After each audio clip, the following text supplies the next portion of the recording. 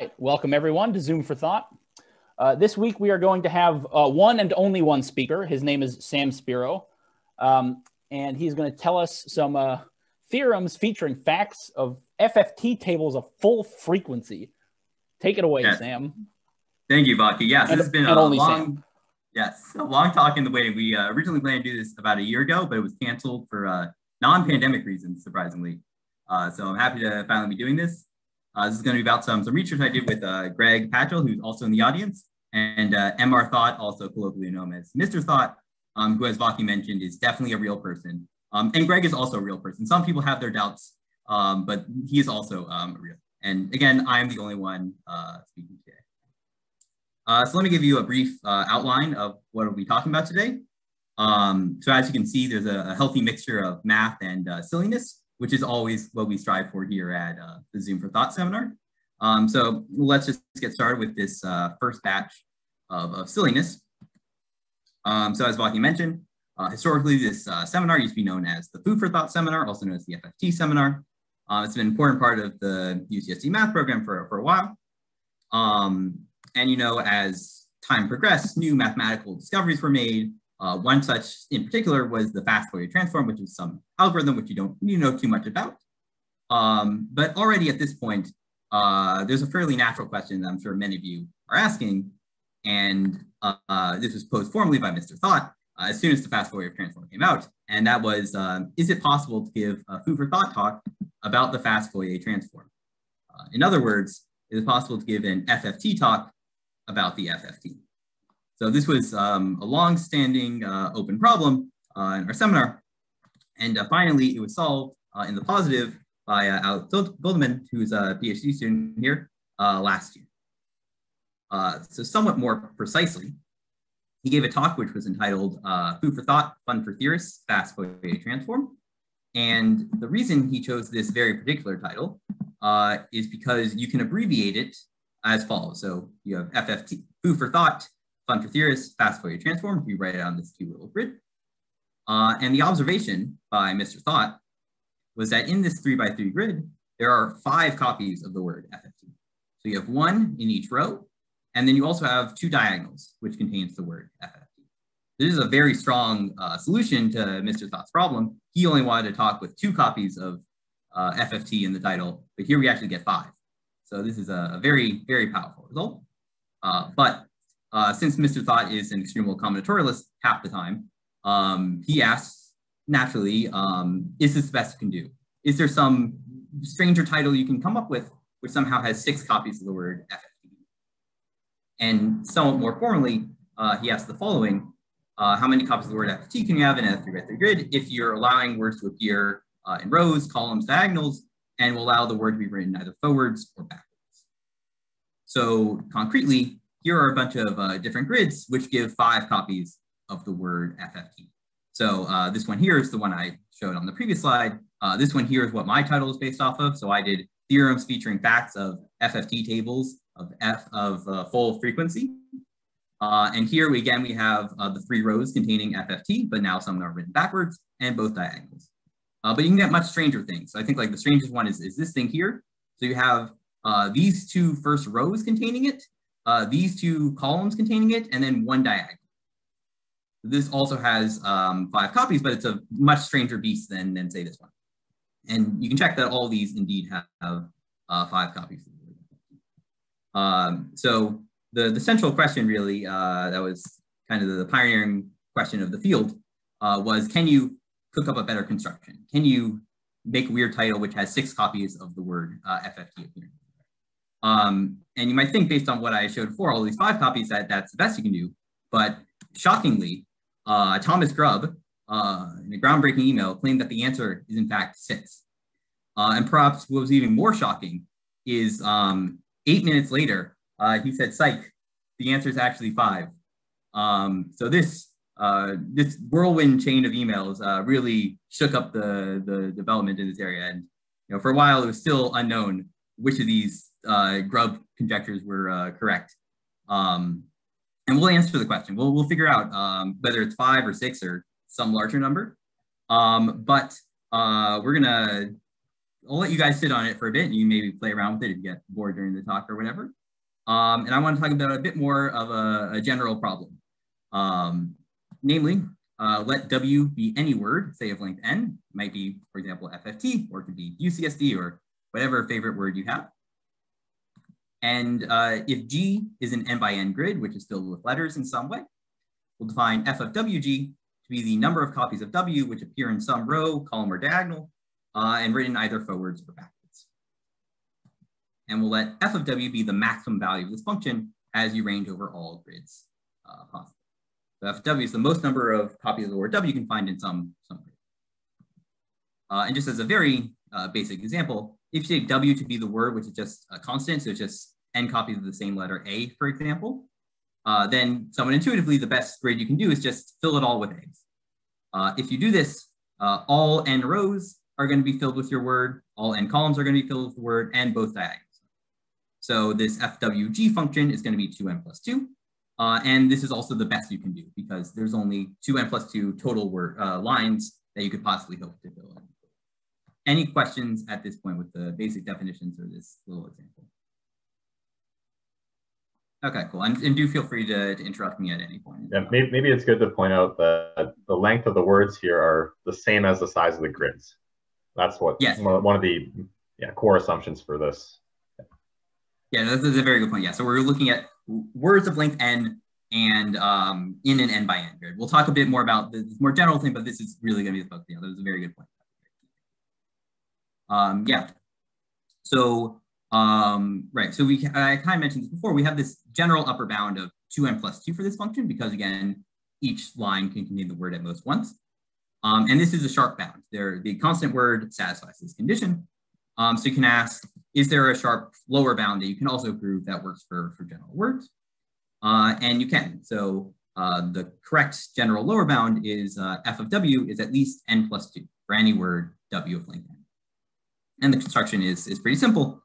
Just take your word and write it forward along each of the n rows. If you do this, you get the n rows by construction, and it's not too hard to check that you also get the 2 diagonals. I also should mention that all of the pretty tables and stuff in here, that was 100% Greg's hard work in figuring out how like TXT and LaTeX stuff work. So that's all. But yeah, so this is a relatively simple construction, and it gives you this n plus 2 lower bound. So now we know that our answer is always going to be between n plus 2 and 2n plus 2.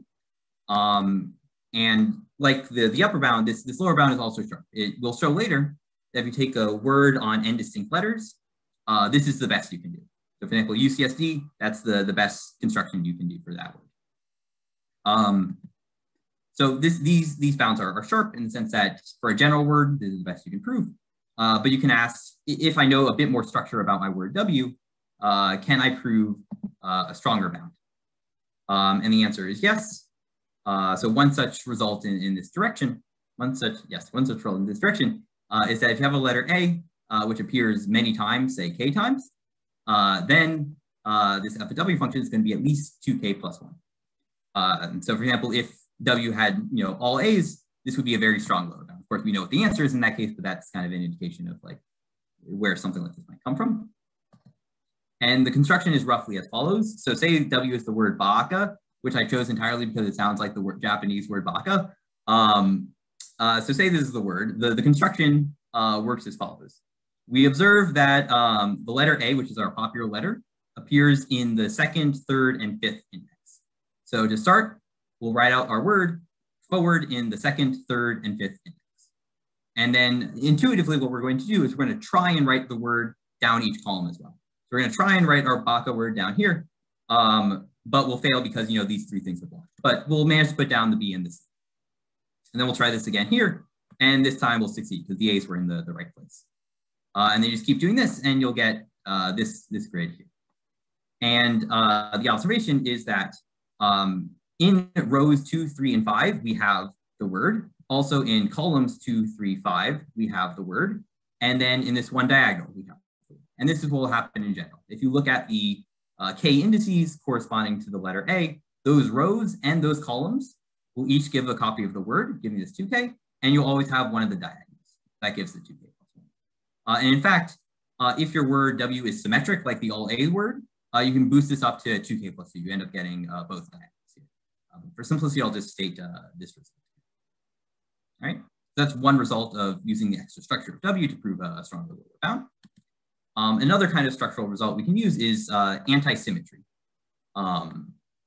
So the statement here is a little more complicated. So W is a word such that there are a bunch of indices I, where the ith letter is equal to some letter F, and the opposite letter, n minus I plus 1, is equal to T for k values of I.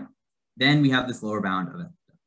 So concretely, say our word is FTZ, FT. Then the first letter is an F, and the last letter is a T, so that counts. And here, the second to last letter is an F, and the second letter is a T. So 1 and 4 are these two positions here that we're concerned with. So the claim is we can get a lower bound of 8 for this weird looking word. And the construction here is a little more complicated, but so I'll try and briefly walk through it. So again, it's based off of these indices where these letters appear. So 1 and 4 are special indices. So in rows 1 and row 4, we'll write the word going forward. And then also in columns 1 and columns 4, we'll write the word going downward. But then we also have this anti-symmetry going. So opposite to 1, we have 5, and opposite to 4, we have 2. So in rows 2 and 5, we'll write the word, but going backwards. And in columns 2 and 5, we'll write the word going upward. And then this middle square never gets used, and we'll just ignore it. Call it Q or whatever your favorite letter is. First of all, one has to check that what I just said is well defined, because I might have like overwritten myself at various points, but you can check it's fine. And then the point is for each of these coordinates where this happens, we get 1 for the row, 1 for the column, and then 1 for the opposite column and 1 for the opposite row. So for each of these indices, we get 4 copies of the word, and that gives this kind of. So this is supposed to give like a bit of a flavor for how these kind of arguments work. You have some structure and you want to try to just play around. Like honestly, proving this result, like I knew how to draw the picture before I knew how to prove this result, because it's much easier just to like draw things and like to actually argue why this works is a bit of a pain. But in any case, you draw these pictures, you get some bounds. In fact, these bounds are strong enough to prove the lower bound for this general FFT theorem. So the FFT problem deals with the word FFT, but we can generalize this.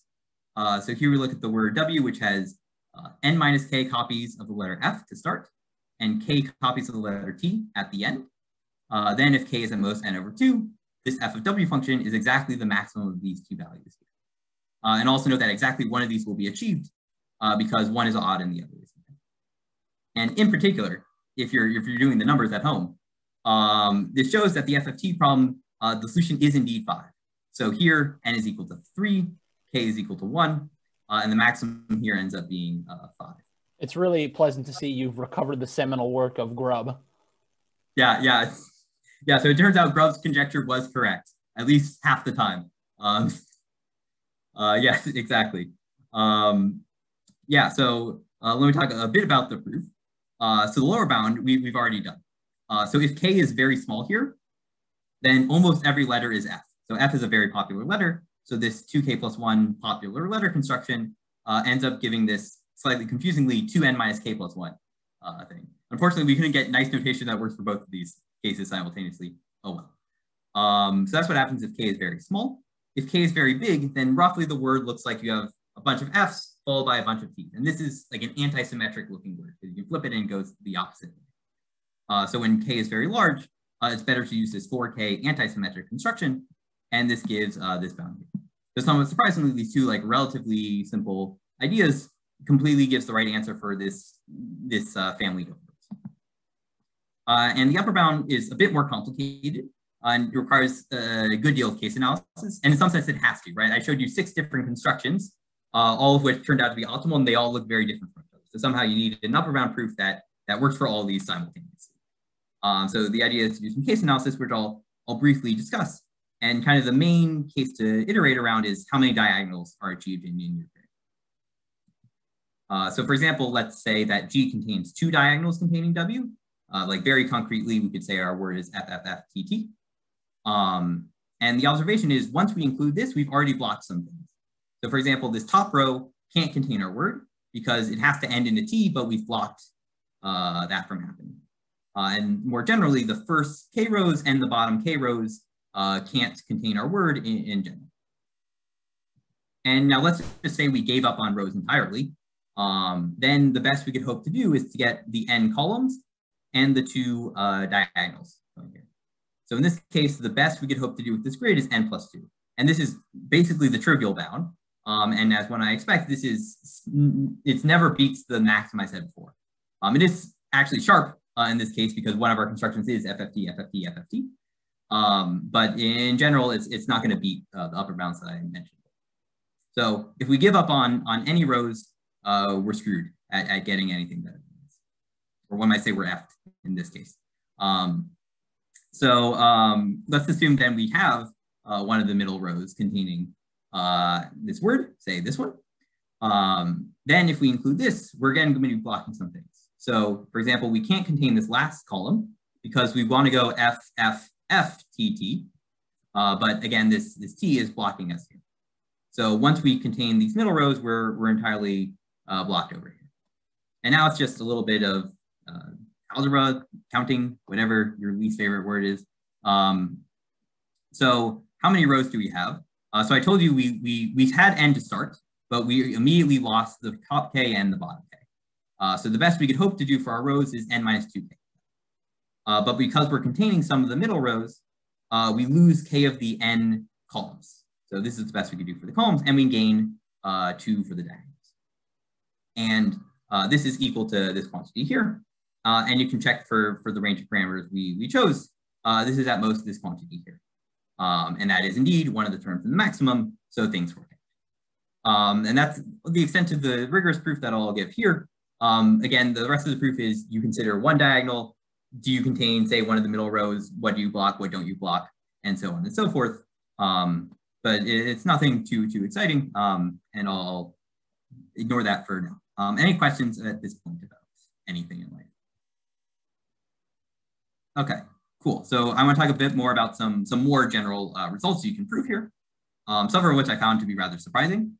So for example, we know that it's possible for a word to have 2n plus 2 copies, but this shouldn't happen very often. In particular, it should only really happen for the word that is just using the same letter every single time. The question is, can you prove a better upper bound when this doesn't happen? The answer is yes. So one seemingly weak upper bound you can prove is if there's some letter I, or if the ith letter is different than the opposite letter, for example, say the first letter is different than the last letter, then you can prove this 2n plus 2 to 2n. So slightly better, and we'll address if that's actually a good bound or not later on. And again, I won't go through the full proof, but here's roughly the idea.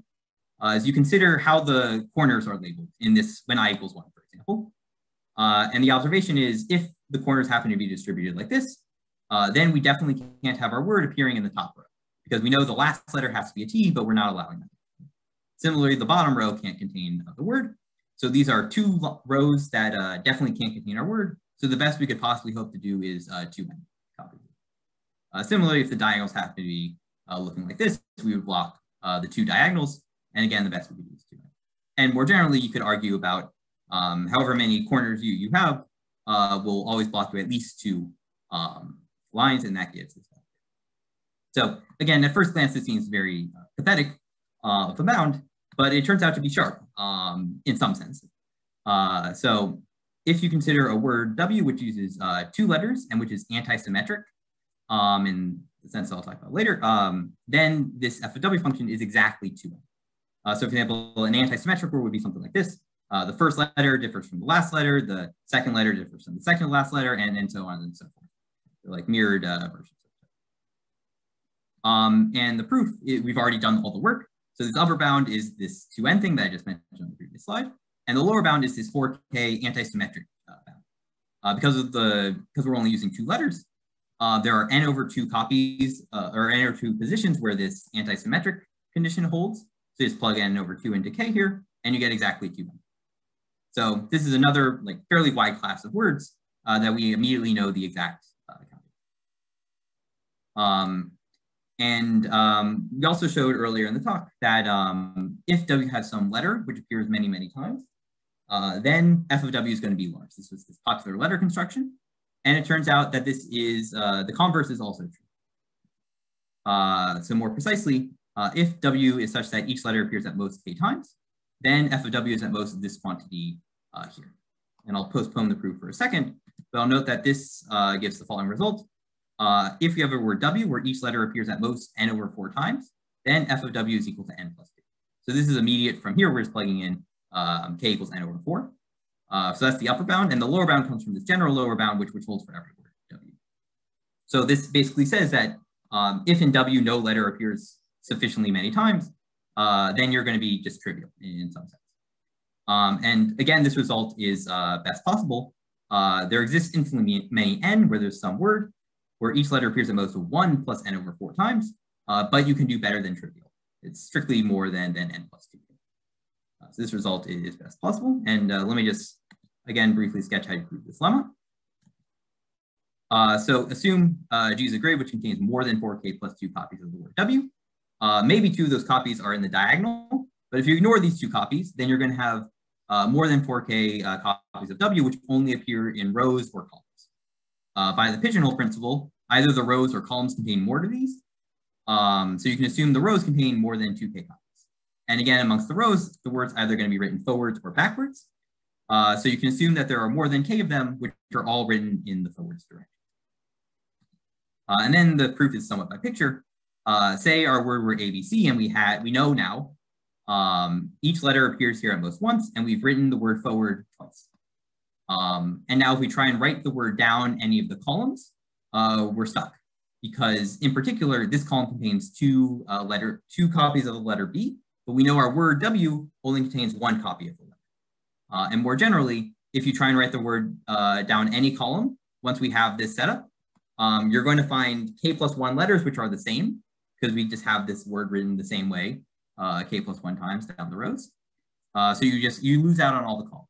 And once you lose out on the columns, the best you can do is n rows plus 2 diagonals. So this may have been a little fast, but hopefully I get the point across.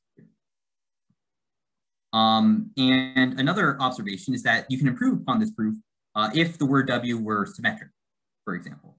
So if the word W is symmetric, i.e. it's written the same forwards or backwards, like FTF, for example, then we don't have to bother doing this step where we consider words written either forwards or backwards. It's the same thing if the word is symmetric.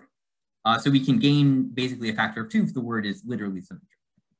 And somewhat more generally, if the word is close to symmetric, in other words, there are S indices where the ith letter looks the same as the n minus ith plus first letter, then we get this upper bound here in terms of S. And again, perhaps the most interesting case is when the word W is literally symmetric. And if W is literally symmetric, then we get an upper bound of this form here, where k is the maximum number of times some letter appears in W. And this turns out to be sharp. So if you have give me a symmetric word W, this is the answer for what the f of W function is. No matter what it is, no matter how many letters you use, that is literally the answer. And like kind of is there something there? Yeah. All right. And kind of like the little observation here is that in particular, if no letter appears more than half the time, then for a symmetric word, the n plus 2 trivial bound is correct. So we saw on, I guess, earlier slide that for general words, if you have something appearing no more than n over 4 times, then you're going to be trivial, and that's the best bound you can possibly prove. But if you tell me you're also symmetric, then this threshold jumps all the way up to n over 2. So somehow being symmetric makes it much harder to embed it into a grid. And kind of a curious corollary to some of these general results is the following. So if W is this alternating word, which goes FT, FT, FT, dot, dot, dot, then if I stop at an odd position, so for example, at FTF, this is a symmetric word where each letter appears roughly half the time. So you're only going to get basically the trivial bound. The trivial lower bound is basically going to be correct. But if you stop at an even position, say FT, you have an anti-symmetric word.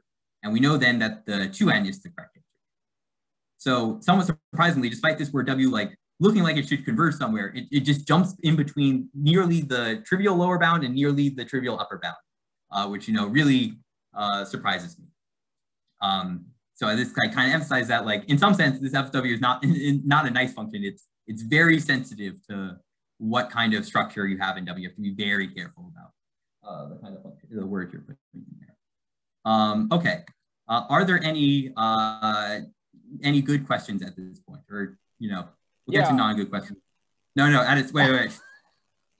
Well, okay. Well, Baki, do you have a good question? You don't have. No, I know you have a question, but that's not. I actually thought I had a good question, but I realized it was a stupid question. I'm gonna. Okay. All right. That was that was close. Sorry. All right. Anyone else have any questions at this point? We're going to be taking a bit of a detour at this point, so you have something now. Now is a good time. Okay. Baki. Sorry. Yep. Please ask your question.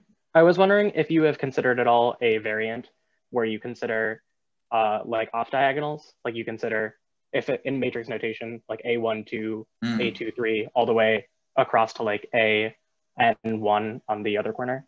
So it's like we're doing it like on a torus now. It's kind of like what you're. Yeah, exactly. Interesting. No, we definitely didn't. That is interesting. That is a good question. So if anyone wants to think about the FFT problem on a torus, that's an excellent recent follow-up question. Any other real questions before we get to the next slide, which no one saw? All right. So Baki, you said you had a question. Oh, damn it. Yes, please ask your question. How would the overall construction change if you made it like an n-letter word and an n+1 or n+2 by like n+2 matrix? If you just have it a bigger matrix, would you just be sort of taking the optimal optimal solutions and then like mirroring them over to try to get more on the diagonals, or? So we'll talk about this. I'll be talking about this in a bit, Arby. Okay. So that's a very good question, but I'll postpone that for the moment. Yeah. Any other real questions before once again I get to that slide that still no one has saw? So you had a couple results where it was like, say it was symmetric in S indices, you get this upper bound, and then if it's fully symmetric, you get that it's equal. Like when you were proving this, which one did you figure out first? That's a good question. I think probably the symmetric one, and then it was just like, oh, to what extent can this generalize? Gotcha. Like Jesus, like who looks at this? It's like, oh yeah, this is clearly what the formula is going to look like in the end or whatever. So I think, and Greg maybe can correct me, but I think we proved the fully symmetric one that we're just like, to what extent does this generalize? Yeah.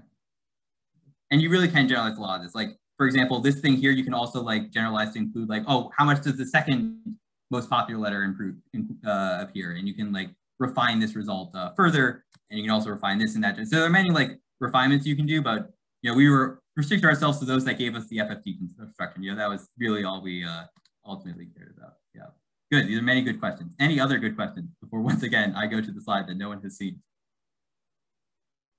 All right. So Baki, you mentioned you had a dumb question. Could you just tell me what that dumb question is again? Yeah. You've been considering like square grids, 2-dimensional grids. Have you thought about higher dimensional grids like cubes, for instance? Yes, that's a very good and unexpected question. So offhand, I would think this would be fairly hard. I mean, so you saw this FFT thing. I only went through some of the casework, but it already has like a good amount of like case analysis you have to do. So I imagine doing something for higher dimensional grids, even for FFT, would be hard, let alone getting like more general results. So offhand, I think it would be too hard to get like some good general results. Yeah. Actually, you mind if I just cut in for a minute here? Sure, Greg. Yeah. Yeah. So Baki, I actually think this is a really natural question, at least to like to the more infinitely minded or whatever. I do like the larger dimensions. Yes. Yeah, exactly. So I was thinking about this for the last few minutes, and actually I was just typing up some stuff. So you may have seen me like glancing away, just doing some typing. Okay. Yeah. You want to just see? People want to see what I've been writing up, because are you fine with that, like preliminary ideas. As long as the speaker is fine with that, then I'm down. Yeah. I'm fine with that for a bit. Yeah, sure. All right. Yeah, it won't take that long. Yeah, that's fine. Cool. So I'll give you permissions. Okay, I think you should be able to share. Okay. No, all right, sorry. I need to compile these. My bad. Sorry.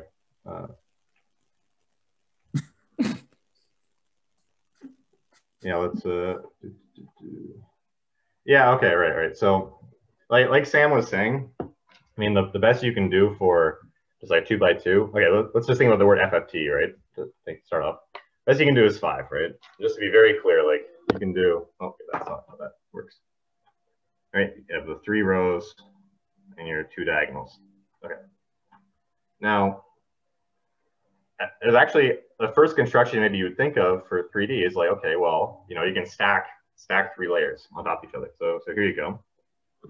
So this notation is just saying like, okay, the first layer is all FFTs, and the second layer is like in the same order, and the third layer is also in that same order.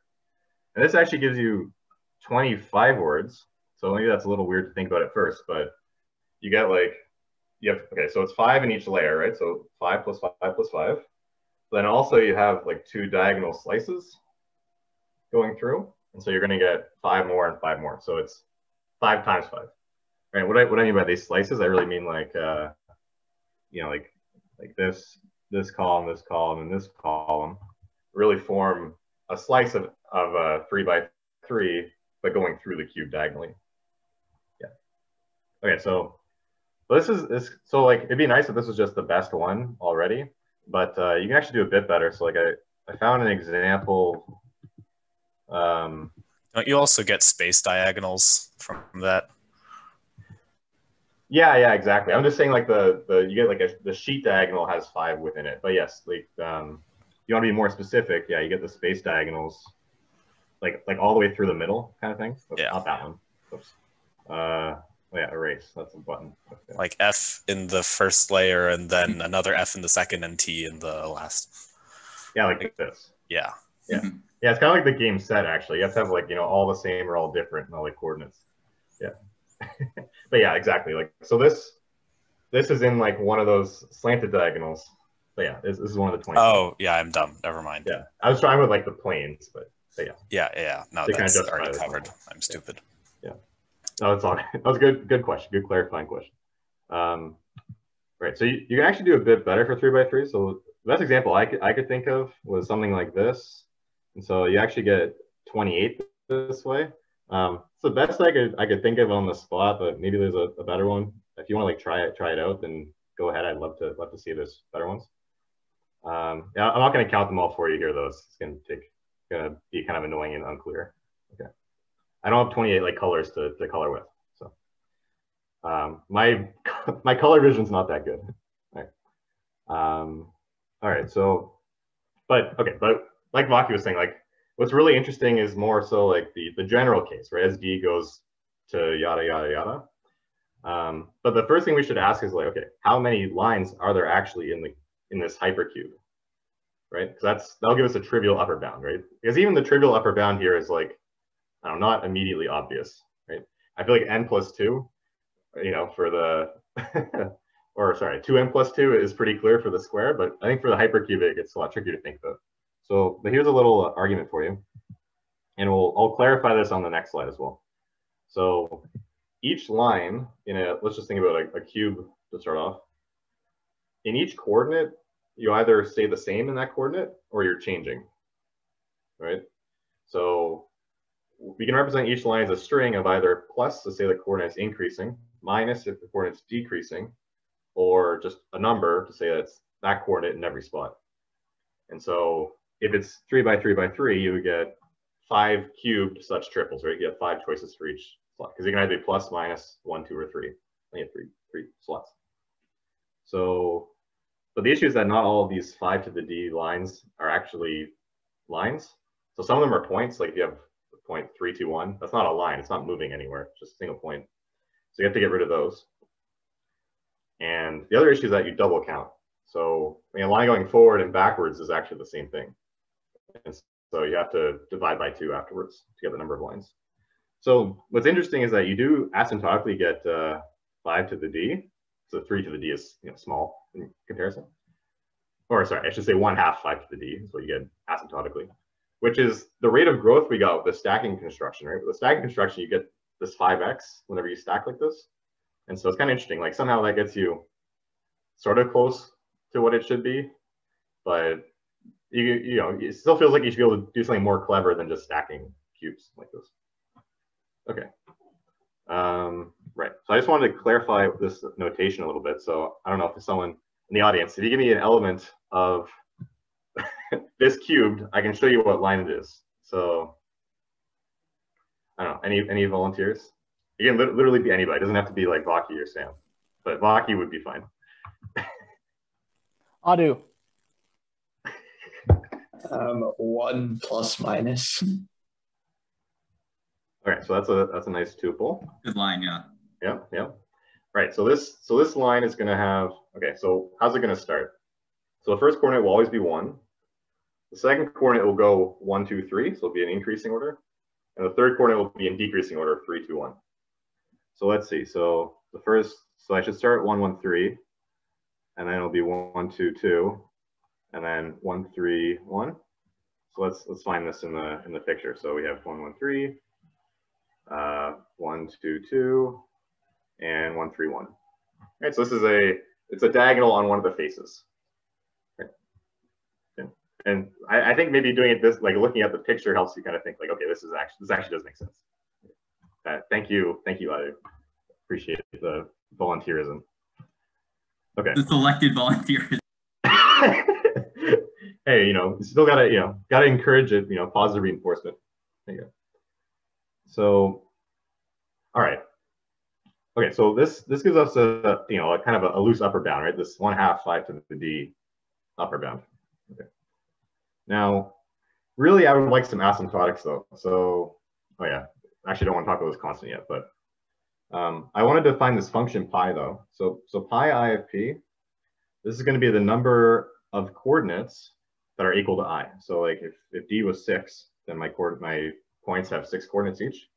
And so like pi 2 of this point is 2, just because there are 2 2s in that tuple. Okay. And now, actually, this has enough stuff on it already to define a grid for you. So I know I have this mysterious constant c, but I'll talk about that later because it fits into the argument. Trust me. Okay. So this grid. So there's gonna be a grid for each dimension d. That's why I have this index d here. So this is the condition where the word is w1, w2, w3. So what is this saying? So pi 1 plus pi 3, right? These are the number of coordinates that like could be endpoints in some sense, right? Because like most lines, right? Like most of the coordinates are going to end in 1s and 3s. Because those are indicating like you're at the edge of the cube, right? Where there are 1s and 3s. And you're adding, so you're just saying it can be either or. And then this thing is just a parity thing, because I want some of them to be the start of words and some of them to be the end of words. Okay, so that's sort of the idea. And then everywhere else, we just fill in with the middle letter, so that we'll get lots of words. Okay. And this greater than c thing, the only endpoints I want to actually be endpoints are ones that have like lots of coordinates that could be endpoints. Okay, so they're ones that are like really more like corners. So here's an example for you. So let's say the word is ABC, very nice word. So our grid again would turn into this. So again, what's the idea? So actually it turns out for d equals 3, the only way you can be bigger than c is if you have the number 3. So to be something that's a or c, you have to have all of the coordinates be 1 or 3. So the only things you get are like the actual vertices of the cube. It's like these, and then the same thing down here. And then whether you get an A or a C just depends on the parity of how many 1s there are. So for an odd number of 1s, you get an A, and for an even number, you get a C. Okay. Now, if you're an expert line counter, you may be wondering like, okay, you're like trying to figure out where all the lines are. And actually, you can come up with there's a nice little argument for kind of lines for this grid. So there are 4 A's and 4 C's. And every pair of the A's and C's form a line here, or form a word, I should say, right? So I mean, if I take, okay, this is pretty clear in this slice, right? You just get ABC. But I mean, even with this C and this A, this B is in the middle, and so you get a diagonal all the way through. And so, I mean, there's 4 of each, and so we have 16 words. Okay. Now this is disappointing, I think, at first, because it's like, oh, 16 is less than 25 and it's less than 28, so it's not that good. But this construction is more of an asymptotic construction than like specific construction. Okay, so there are some lemmas that are more specific relating to this, actually. Actually, maybe I should mention something just right before this. So now I'm going to get the order wrong if I start talking right now. Okay, so let's just do this. Okay, so the first lemma. Okay, so if you have a point in the grid I described, and R is, okay, so it's the number of like, good coordinates or whatever. Okay, you call it the rank or the weight or something. I guess R, it's R, so maybe just call it rank for now. Okay. So if R is, a little bit bigger than C and a bit less than, but not too much more than C. So that's like C, R is close to 4/5.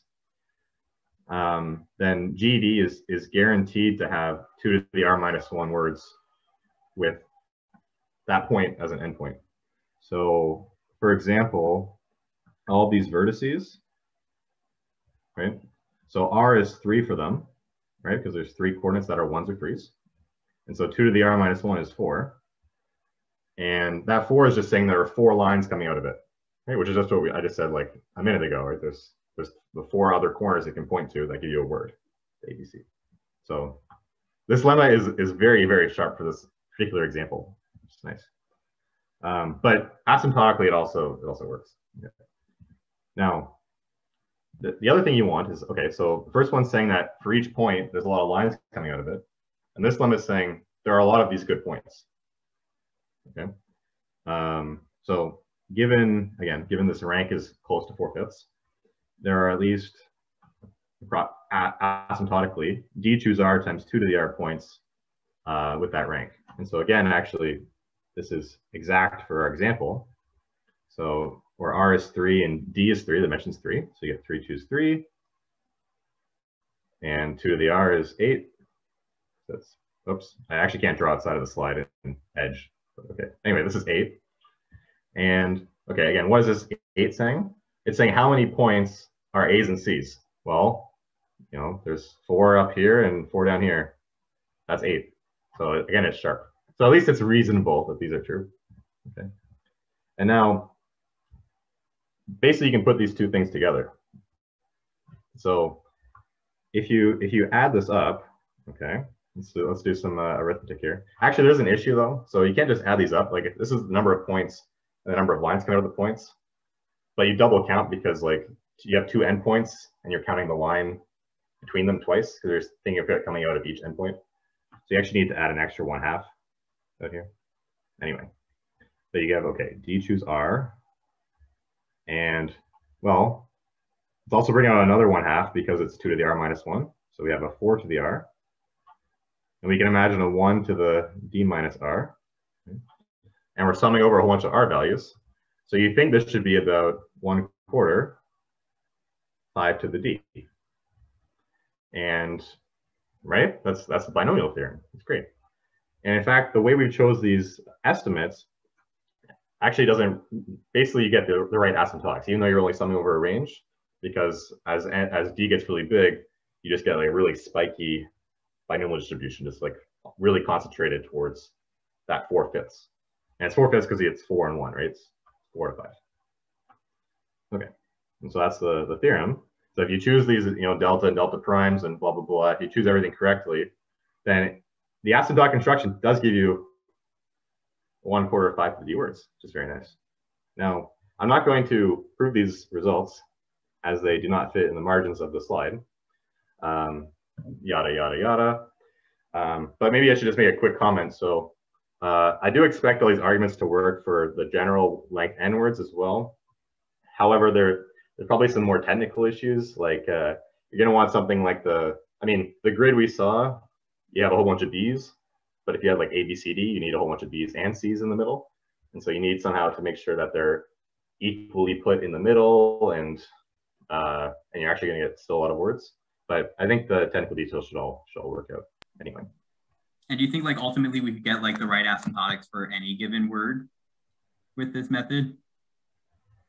Oh, so what are you saying exactly? Like, because I guess this is I guess technically I'm only saying a lower bound here, right? So maybe I should say like right. But it seems to me like this stupid corner argument I made before could generalize to higher dimensions and show that this is the right asymptotic upper bound for the word FFT, for example.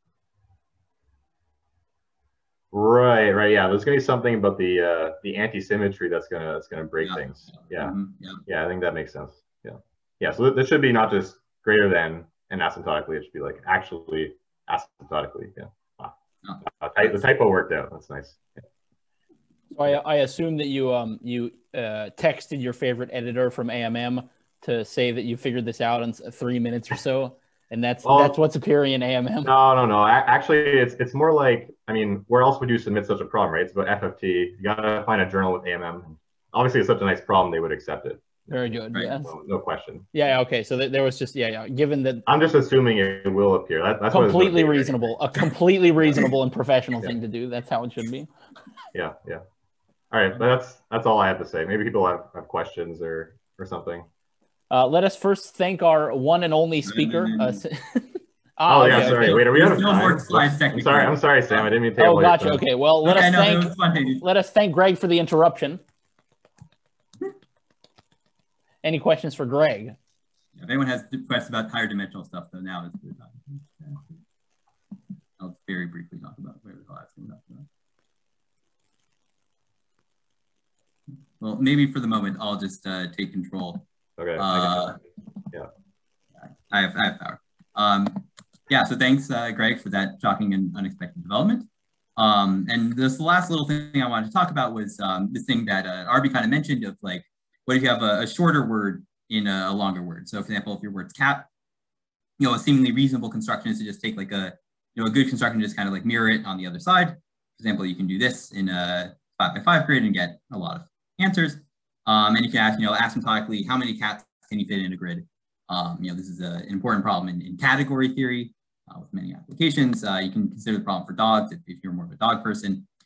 And more generally, you can define this function to be the maximum number of times W appears in an n by n word grid, where we think of W as having some fixed length.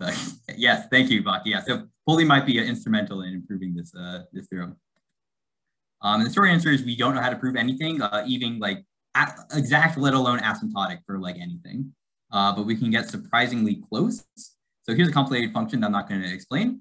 But the point is that it's upper and lower bounded by this function FWN1, which is the maximum number of times you can have W appearing in a one-dimensional grid. So here we're doing a two-dimensional problem, but it turns out if you can solve the one-dimensional problem, you can get reasonable bounds. In particular, under suitable conditions, you can get these upper and lower bounds here for this short word function, which is off only by a factor of 4. And the proof is relatively short. So for the lower bound, just take your optimal one-dimensional construction and write it along each row. This gives you many, many copies along the rows. It also turns out to give you about as many along each diagonal. And for the upper bound, you again just say like, well, in any given row or column, the best I can hope to do is, the maximum number of things in any line. So if you fiddle with numbers, you'll get the result I stated before. And I'll just conclude with two, and you do the same with the diagonals as well. I'll conclude with two brief questions.